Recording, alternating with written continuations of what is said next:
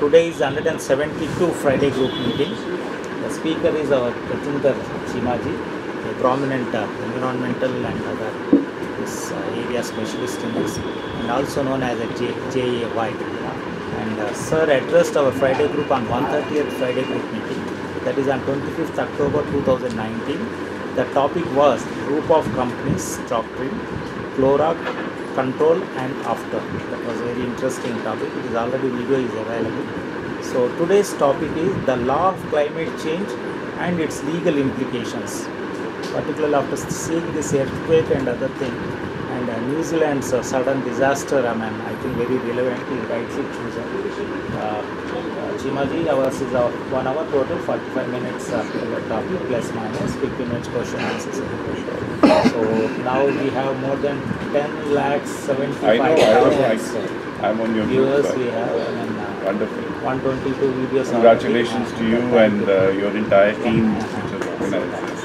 Now you can initiate, sir. Sure. So, sir, already just now I give. You can be, please, one minute. You can tell yourself, sir. One second. One second. Yeah, you are right. So I'm in my 30th year of practice of law. I actually started my pupillage with Mr. Cheema when I started my legal practice many years ago. Thereafter, I went overseas to do my masters. I qualified as a barrister and practiced overseas for a number of years.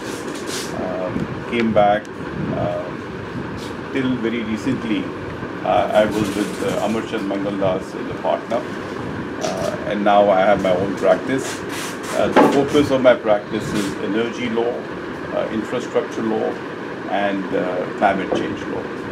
That's the focus of my practice, and I'm very happy to be here this afternoon at the invitation of Mr. Rao, who was very kind. In 2019, he and his team had invited me. I'm very happy to be here again today on a very topical subject, which is going to be future. It's also futuristic. I chose the subject also for young lawyers, but this is a very futuristic subject. And let me not confuse this at the outset. Most people think climate change law is environmental law. It's slightly divergent from that. It may have elements of environment law, but I think what I'm going to share with you is something much more expansive than what we have typically known in our jurisdiction as environmental law. So, as Mr. Rao has rightly pointed out, we are seeing typically climate change, when we talk in common parlance today, it's about the floods that are happening, rapidity of floods, the forest fires, the rising temperatures. It is in that context in our daily life that we talk about climate change. Okay? But it has a definition today, a definition which has been adopted by India and globally as well through the UNFCCC Convention of Rio de Janeiro of 1992. And it is a defined term as per that, and forms part of that convention, to which India is also a signatory. Okay.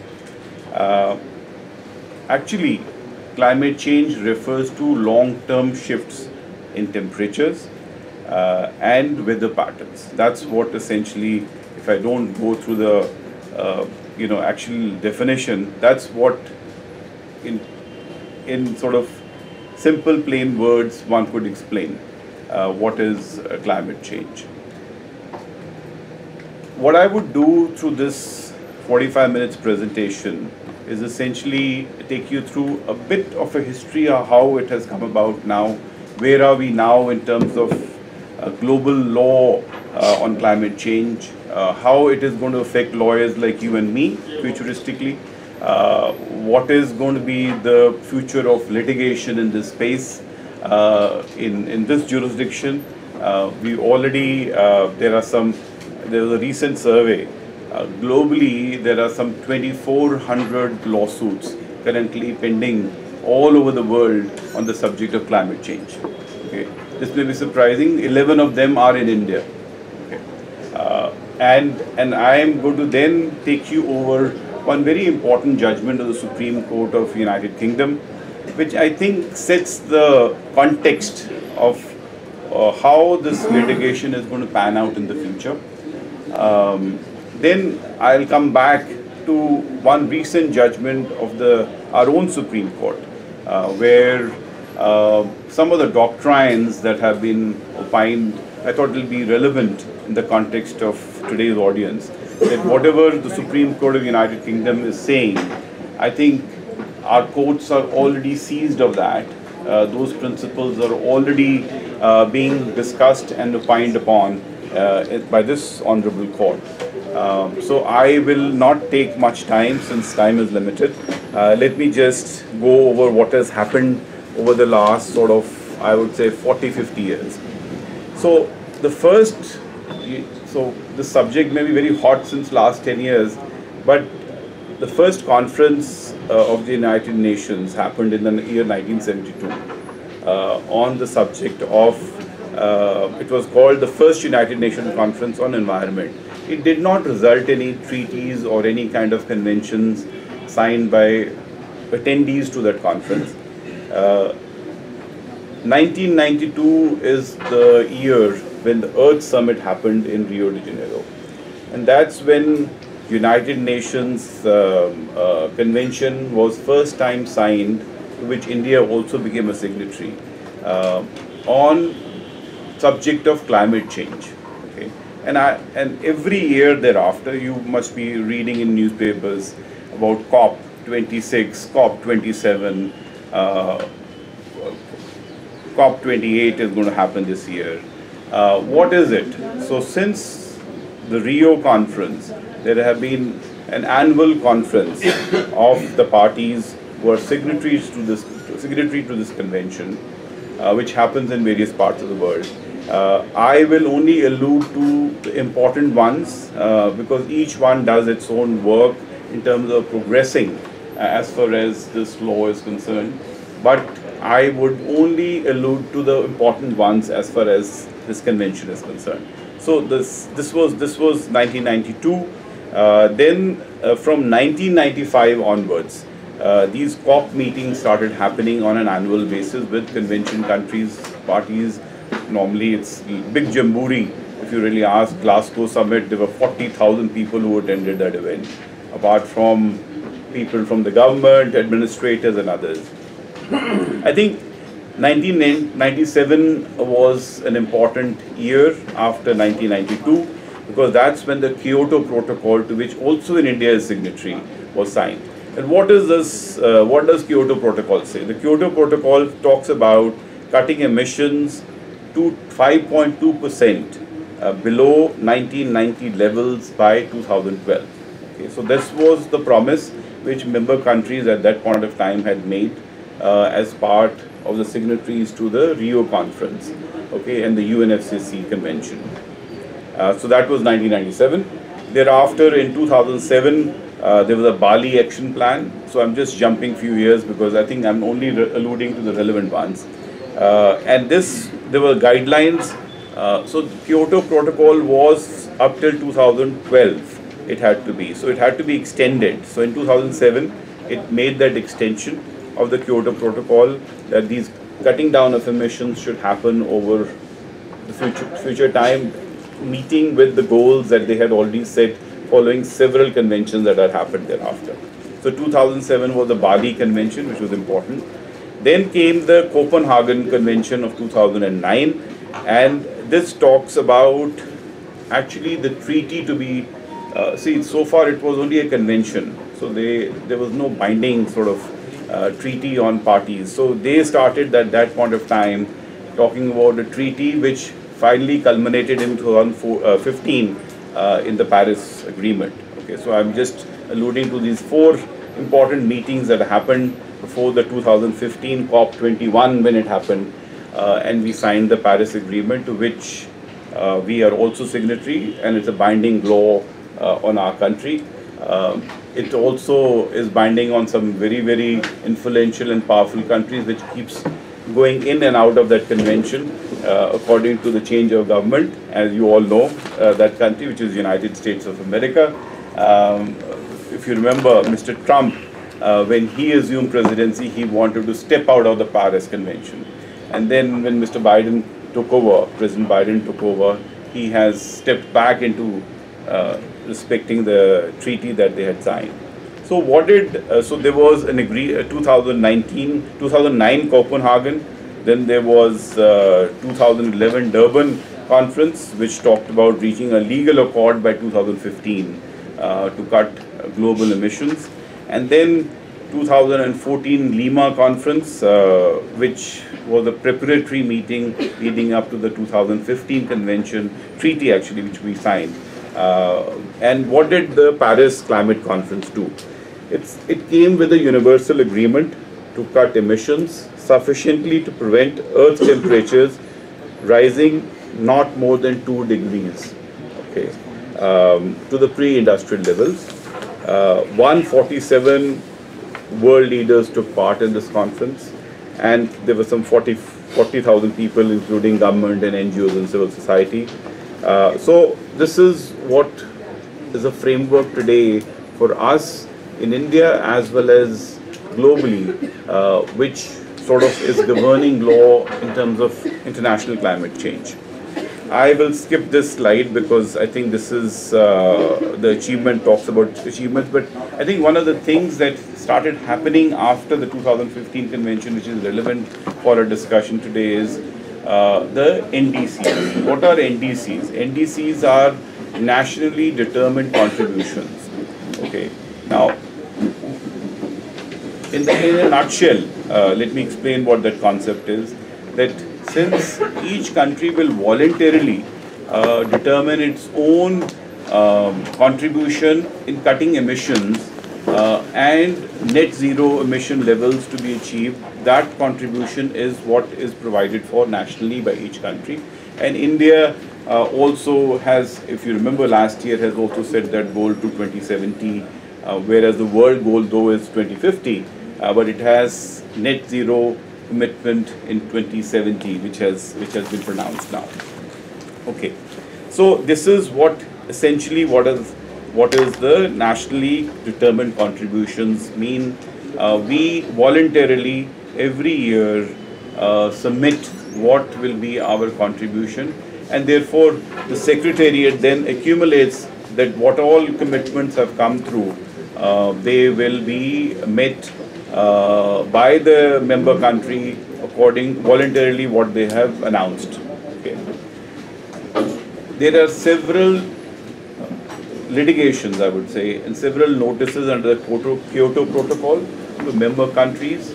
So I'm bringing the law element to this. So this is not just pure convention. This is how the law comes into play here. So there is now several.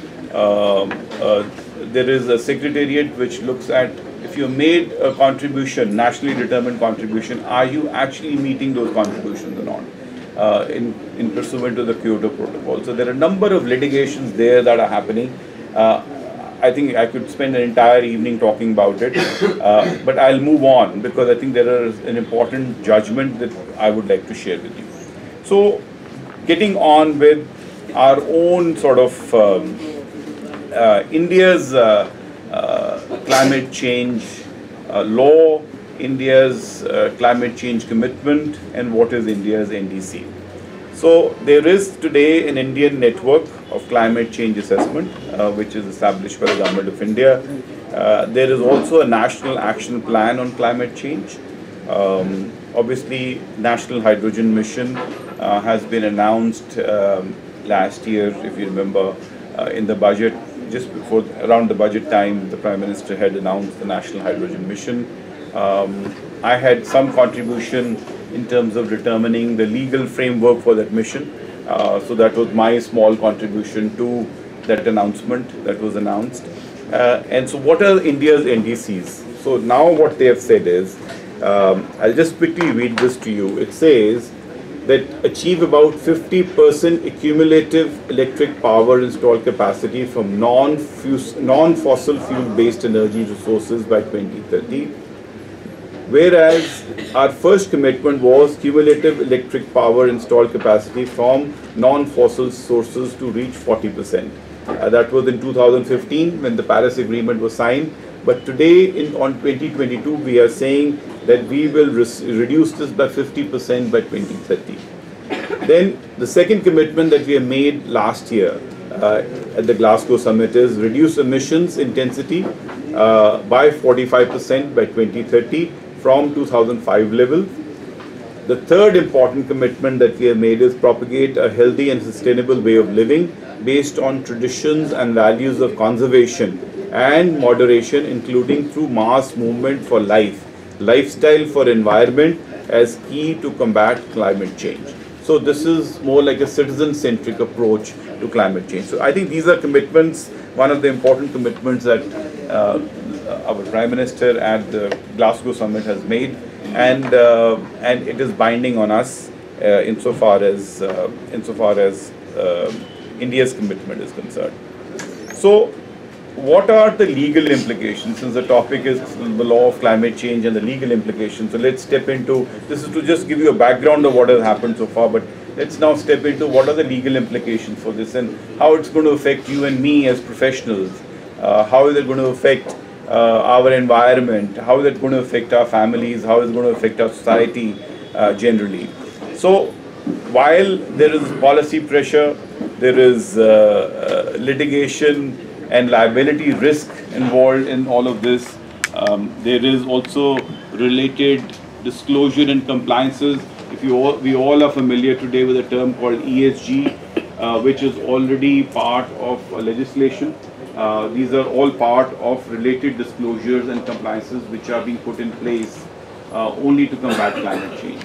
Okay, so we already have that process moving within our own sort of jurisdiction. I have already alluded to that the number actually is 2419. These are the number of cases which are happening, litigations that are happening on the subject of climate change globally, and India has 11 active litigations in this space right now.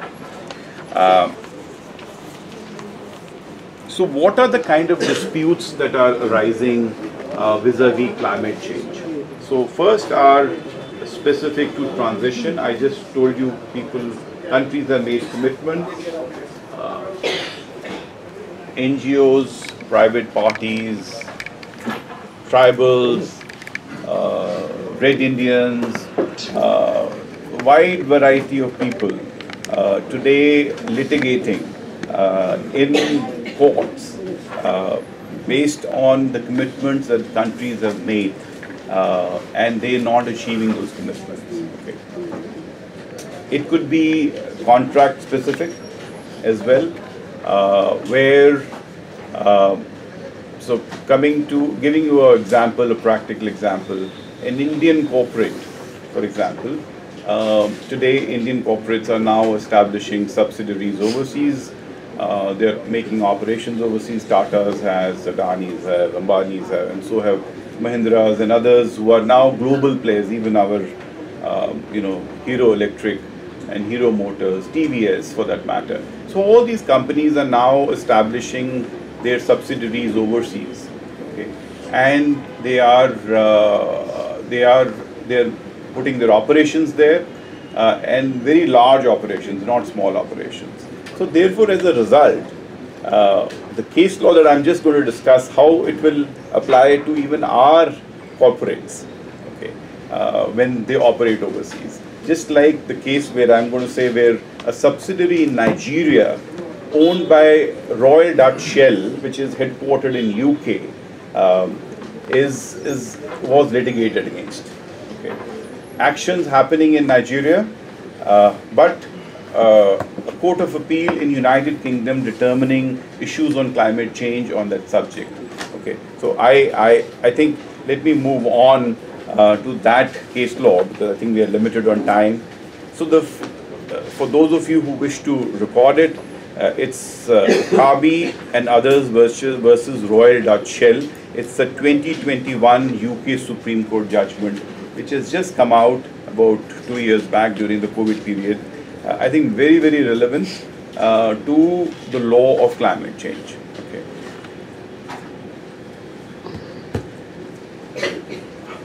So, very interestingly, what I've done is, what are the parties, what was the claim, and what was the issue. So, I'll very succinctly refer to that. So, the parties here there were two set of proceedings here. There was an Ogale proceeding and a Billy proceeding. I'm just going to read this from here. In the Ogale proceeding, the appellants claimed, okay, now this is a claim against SPDS, which is a subsidiary of Royal Dutch Shell in Nigeria, and the Royal Dutch Shell Company in the United Kingdom, headquartered in UK. Okay.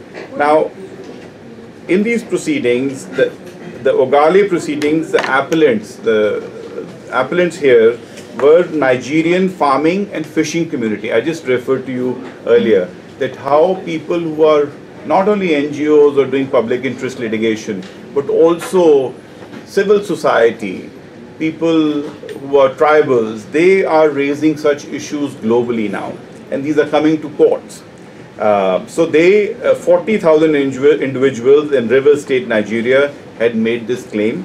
The claim is brought by the leadership of Ogale community, namely the King, His Royal Highness Emery Goodwin Bibi Okabe, and the Council of Chiefs, suing both for himself and in representative capacity on behalf of people of the Ogale Kingdom. In Billy proceedings, the appellant claimants are 2335 individuals who live in the Billy Kingdom, a remote riverine community in River State, Nigeria. Now, these are the parties, okay, imagine. And who are they suing? They're suing the subsidiary as well as they're suing the parent in the United Kingdom. Now, where is this claim made?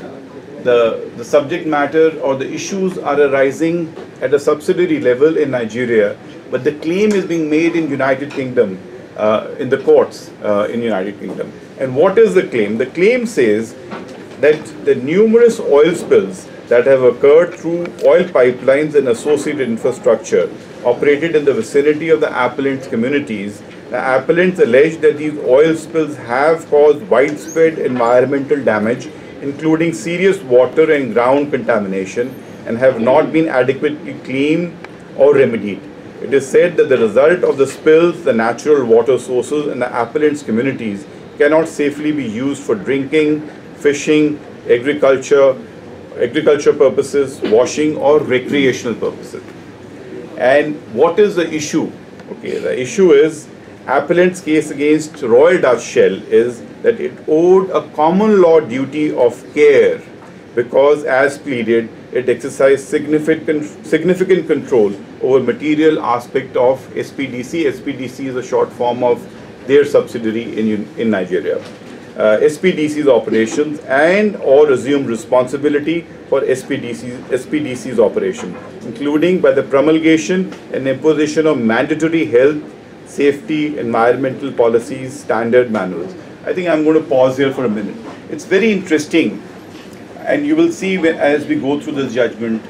So, you know, as a global company, as a global oil company, they had set up their operations rules, they had set up their environmental rules, they had set up a procedure. If a spill happens, how a subsidiary anywhere in the world would deal with it. It's very interesting how that those elements are biting back at this parent while they're imposing all these conditions globally on all their subsidiaries across the world. Okay. Very, very interesting case, and here is a small introduction to it. Related to this is another 2019 judgment in the Vedanta matter, okay, which was also decided by the Supreme Court of United Kingdom. It was titled Langbo versus Vedanta Resources PLC. The question before the Supreme Court of United Kingdom was, does the court have jurisdiction? Is the RDS, which is the Royal Dutch Shell parent, is it responsible for actions of its subsidiary which is in another jurisdiction, okay, which is Nigeria? So jurisdiction was a question, and whether a parent or the acts of the subsidiary, which is in another jurisdiction incorporated as a separate entity, will the parent also be responsible for the acts of its subsidiary? So very interesting that UK domiciled parent, does it owe any common law duty of care? I think that's the question which was being raised, and whether UK courts have sufficient jurisdiction to act on the foreign subsidiary as necessary and proper party to the proceeding. I think that was the key part of this case. In a nutshell, Court of Appeal actually was divided. Okay, Court of Appeal dismissed this, okay, against Royal Dutch Shell, and there was one dissenting judgment there. One judge dissented in that matter. Therefore, the matter went up to the Supreme Court of United Kingdom. Okay.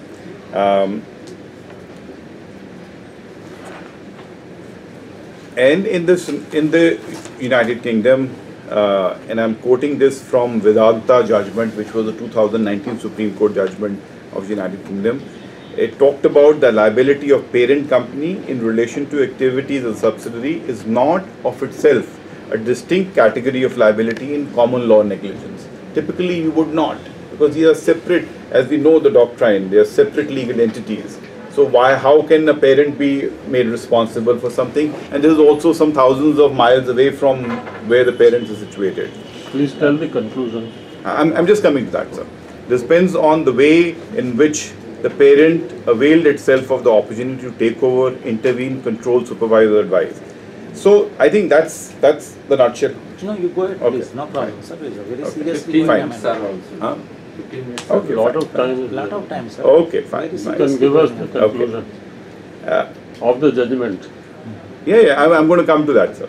The appellant's case against Royal Dutch Shell is that it owed a common law duty of care because, as pleaded, it exercised significant control of material aspects of SPDC's operations and or assumed responsibility for SPDC's operations, including by the promulgation and imposition of mandatory health, safety, environmental policies, standards and manuals which allegedly failed to protect the appellants against the risk of foreseeable harm arising from SPDC's operations. It is agreed that issue of governing law should be approached on the basis that the laws of England and Wales and law of Nigeria are materially the same. And a similar issue, as I said earlier, was in Vedanta. So what did the appellants argue in this case before the Supreme Court? They said both the parent and the subsidiary has common business objectives. Okay, their objective is the same. The second, that the Royal Dutch Shell actually controls its entire Shell Group companies all over the world with standardized policies. For safe operation of its subsidiaries and facilities and assets, it has a manual which is applicable to all its subsidiaries, not only in Nigeria, all over the world. The operating standards of the subsidiaries of Royal Dutch Shell across the world is through a manual which is created by the parent company. Okay. The technical practices of extraction, of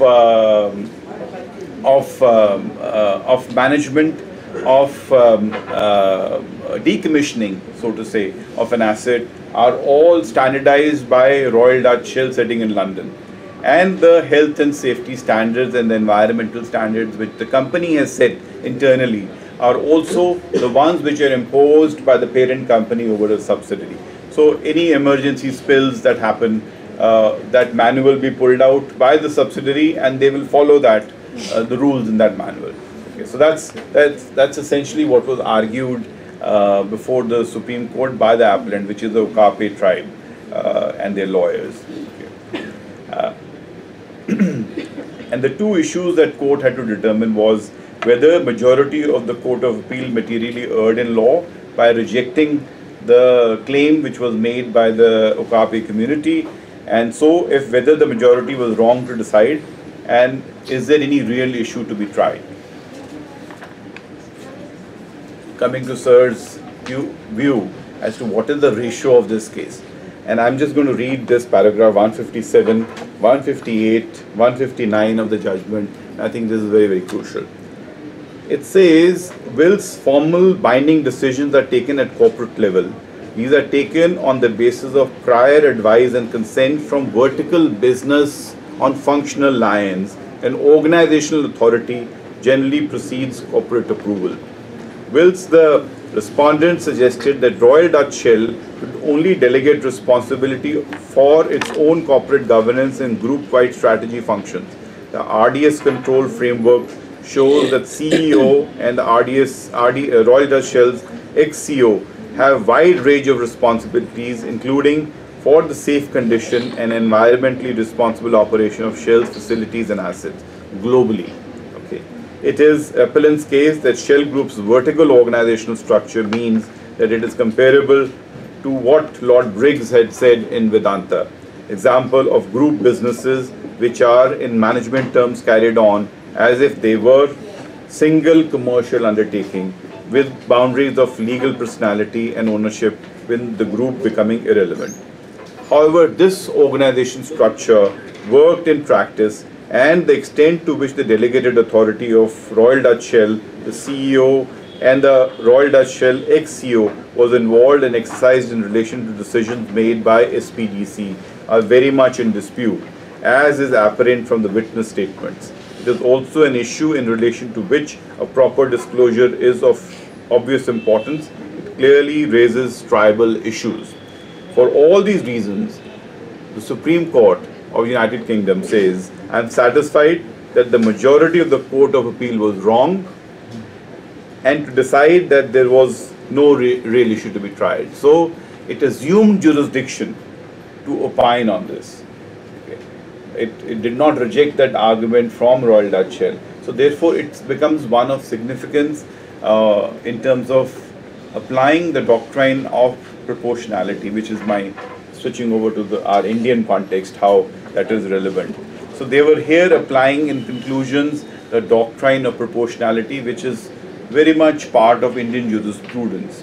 And I thought I'll speak for a few minutes on that, how this is applicable, how this judgment, because this judgment actually is on doctrine of proportionality. So what is the test of proportionality?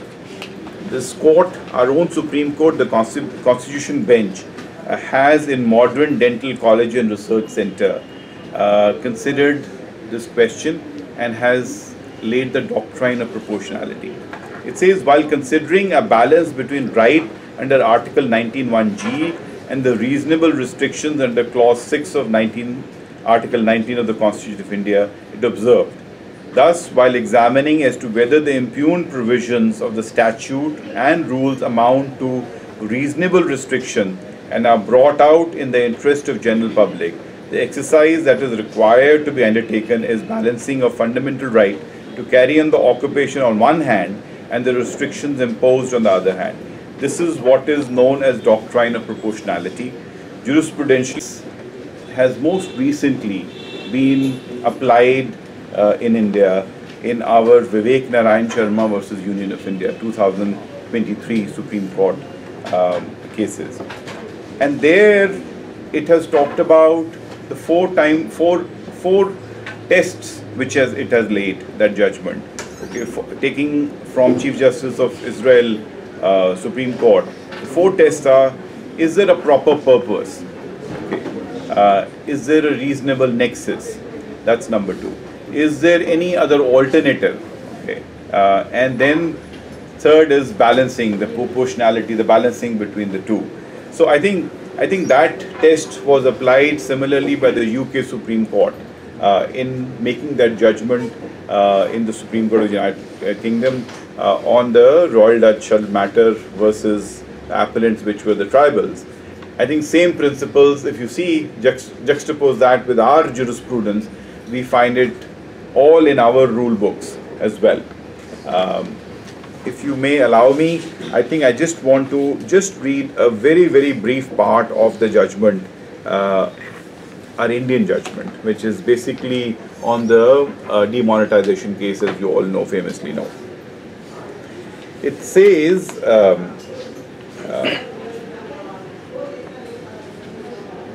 Let us test the four-pronged test culled out of Ehron Barak, former Chief Justice Supreme Court of Israel, which have been reproduced in the case of Modern Dental College and Research Center. The impugned notification has been issued with an objective to meet the following three concerns. Number one, the fake currency notes of the state banks have largely been in circulation and it is found to be difficult to easily identify genuine banknotes from fake notes. It has been found that high denomination banknotes were used for storage of unaccounted wealth, which was evident from large cash recoveries made by law enforcement agencies. And it has also been found that fake currency is being used for financing subversive activities such as drug trafficking and terrorism, causing damage to the economy and the security of the country. And I think the ratio is here.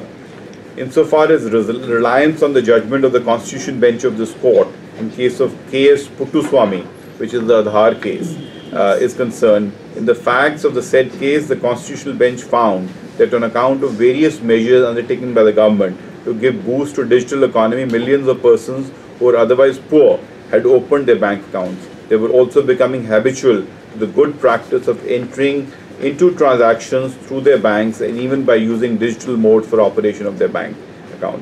The court in this background found that making the requirement of Aadhaar compulsory for all such and other persons in the name of checking money laundering or black money was grossly disproportionate. The observation made therein were in the context of factual background that fell for consideration in the said case. In our view, the said observation would not be applicable to the facts of the present case, which was the demonetization case, and we have considered in detail as to how, upon application of the four-pronged test of proportionality, the impugned notification cannot be struck down. So I think the reason I just wanted to allude to our Indian jurisprudence, and I have whole cases right from 1987 onwards when this doctrine had been applied in Indian jurisprudence, is that how our courts are also sort of using the same doctrine as the UK Supreme Court did. I think I'm going to pause here for anybody to ask any questions on the subject per se. So the test you said in Vivek and Sarma, those four tests were already even in modern dental, Justice Sikri. Yeah. Yes, that is re-address. Yeah. See, Yes. that the doctrine itself has been there since 1987 judgment. Yes. I think there's a Ranjit Thakkar versus Union of India. If you see 1987 Supreme Court, I think that's the first time, and so far as my research goes, the doctrine has been used in that jurisdiction, in our jurisdiction. I wanted to know this citation for this Vedant resource case. I'll just tell you, sir. No question, please. We are expecting a question from you. No, see, he's asking for the citation. I'll give you, sir. I'll give you. Just wait 1 minute. I'll just have it here. Doubts. Meanwhile, you can raise your doubt from the It's 2019 UK Supreme Court 20. Sir, doctrine of proportionality is based on administrative law. Basically on the principle law should not be used to shoot a sparrow. Why it is said? Only on the basis of the restriction which has been imposed or otherwise reasoning. So I think it's very interesting that you raised that question, because when I was reading the UK Supreme Court judgment and looking at the Indian Supreme Court judgment more recently in Aadhaar as well as our demonetization case. See, both of these are statutes which are being struck down under the constitutional law. Okay.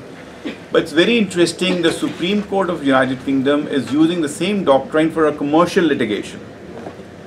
There lies the difference. There's no constitutional challenge there or any statute being constitutionally challenged before the UK Supreme Court. But they're applying the same doctrine which we typically apply in Indian jurisdiction on constitutional principles or constitutional based litigation is being applied in a commercial litigation overseas. So that shows the depth of sort of the growing range where this doctrine is now being utilized. And that has to be tested in these four tests. Yes. Whether it fits into it. Yeah. I mean, each court may have its own tests which they've said. Please. I think UK Supreme Court has its own sort of tests which they've said fairness, Fairness, reasonableness. yes. I think the words are And the the injury same. may be caused. Yeah, and I think it's worded differently in different jurisdictions, but I think in essence they mean the same. Yes. You know, reasonableness, fairness. You know, so those damage are. could be caused. Yes. And Yes. they, Yes. Any other question? Yes, sir. You given us a very good information and really very happy to be with you. Thank So you, basically, sir, we have learned from last 10 years that certain global warming is there. And sir, so many nuclear tests and other weapons are also being things. So is there any reforms have been come into effect about such tests and all other things? Those nuclear reactors and all other things. I am not aware about such thing, but sir, being you are very well aware about climatic things, so I feel that you must Good have. question, and let me put it very interesting. It could lead to a very interesting scenario. What you're saying is that a nuclear test which may happen in any jurisdiction which is signatory to the Paris Convention, the Paris Treaty of 2015, and if that breaches the nationally determined goal, you know, so I think from a treaty perspective, the powers to be, the Secretariat is looking at your nationally NCDs basically. What are your annual contribution, NDCs, sorry. What is your nationally determined contribution? Now, it could have multiple factors, okay, and nuclear sort of explosion could be one of them. So a group of citizens could actually raise and say, okay, I'm going to go to the court, okay, and say that you are not actually meeting the climate change goals, you're doing all these explosions. So I see a potential of what you're saying as a potential litigation somewhere. It may happen, okay, and I mean, I've read the subject extensively. There are hundreds of cases which are happening in similar vein as to what you're mentioning to me right now. I am very much interested in local issues of India. Sure, sir. Joshimath, a series of earthquakes have taken place. Roads and highways have split. Several hundred buildings have collapsed. They are cause of certain things that we have done to change its climate. So my conclusion is that climate change is man-made, it's not God-made. And earthquakes or heavy rainfalls or very low rainfall, or like in Delhi, we have hardly had winter this time. Winter is over today, we are not wearing warm clothes and it's just mid-February. So this is what we were interested really. Very interesting, sir, what you say. Because these climate change issues come from the bottom up, and then it ends at COP29 this year. I or didn't want to 28. be definitional, very definitional, but I can actually read the definition of climate change to you now. Since you mentioned this. Who made this? No, but we who suffer have a different idea of climate change. Allow me to say it actually matches with what you're saying. It complements to what you're saying. Okay, so it's Article 1 of the United Nations Framework Convention on Climate Change of 1992. It says the climate change has been defined as a change of climate which is attributed directly or indirectly to human activity. Exactly. So what you're saying is it complements to what you're saying. So that's why I wanted to read this. And that alters the composition of global atmosphere, which is in addition to natural climate variability observed over a comparable time periods. Okay, so that's exactly what you're saying. It is attributable to human activity. So how do we go about this? With all this activity going on in the Himalayas and earthquakes are happening, not just one or two, series of earthquakes. In Joshimath, not far away in Iran or Iraq, or the so-called Western disturbances. It's happening here. And what we have done, we are building power stations, of course. We need all the power. So if you need power, then you go for nuclear power. These are, of course, personal opinions.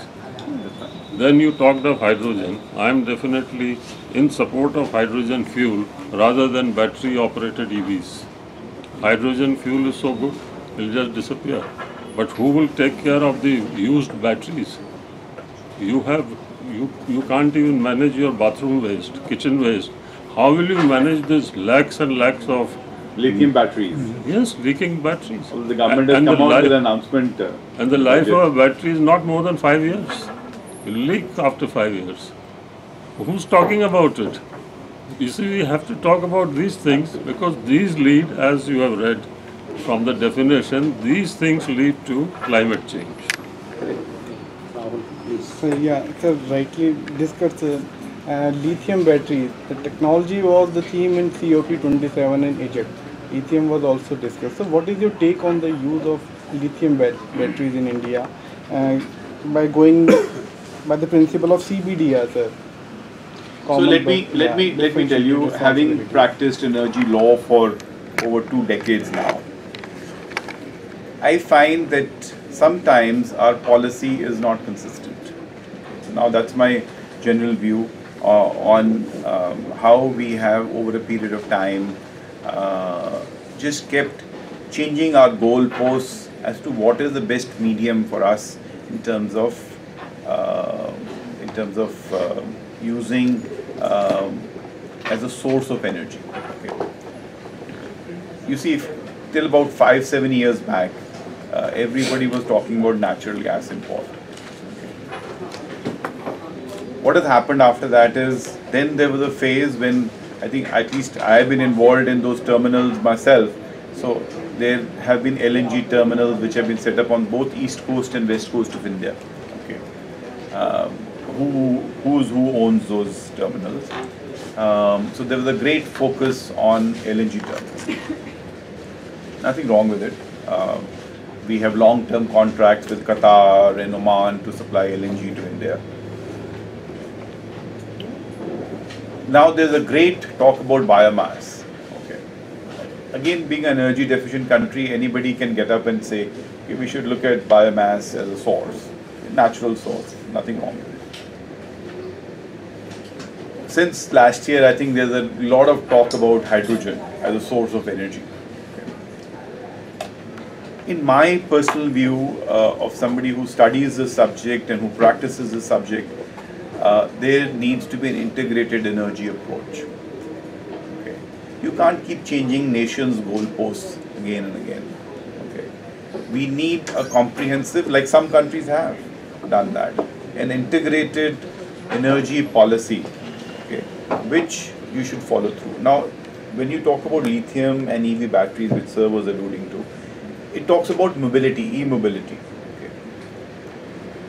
I think, coming to the brass tacks, simply putting it, it's all about electricity. How do you produce that electricity, right? I think we need to look at the source. Okay. What is the source that is going to generate that piece of power, electricity or energy, whatever you want, term you want to use.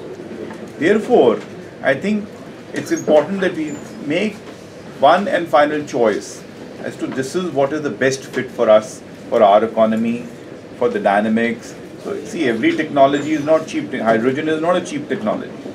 As a matter of fact, to convert, I know the subject very well, to convert hydrogen commercially into vehicles is a very expensive proposition at this stage. Maybe technology may evolve at a later stage and hydrogen may become a fuel of the future for us. But currently, if you want to do it, and there are studies, there are IOC, and there are R&D happening with large companies where they're trying to find a commercial solution to how hydrogen can be used as a potential fuel in India. And you know, just like EV cars today are more expensive than your fossil fuel cars. Okay, same way, I think hydrogen will also go through a phase.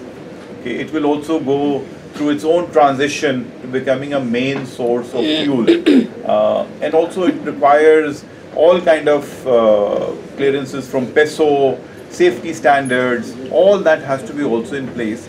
Some of it is already in place. You know, what is the volume in cylinder? What is the pressure in that cylinder that we can keep? Now, one of the most significant and important aspects of hydrogen is that it is highly inflammable. So I think the safety standards have to be really, really good. I think the government is working on it, the PESO is working on it as well.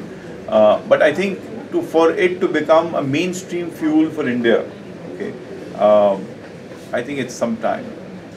Okay. Also, I think there's a great combination between green hydrogen and the RE goals that the government has set. Okay, 500 gigawatts which they want to set up. I think there's a great combination in that, because from there will come the fuel for hydrogen, and therefore I think it's important that, has always been my view, that there is a need for an integrated energy policy which should be followed and be very helpful as a country for us. We can't keep changing our goalposts every 5 years. How do you see regulatory mechanism in India in context of climate change? Because we are I think it's quite robust. It's quite robust. I think more could be done, but I think currently it's quite centralized, I would say. It's monitored right from the top. So I guess I don't. Correct. Any more questions? Please. Thank you very much, Cheema sir. So nicely you explained your lecture. The questions and group message will go very largely worldwide. I think so. Thank you, sir. And, Thank you for inviting me. Happy to come anytime. Thank you very much, sir. But finally, one word I want to say, sir, in out of Friday, you looks like our sitting jet, something like that. As if he's coming and he's giving lectures. It's very kind of you, sir. I want to ask final one question. How many members are impressed with Cheema sir lecture?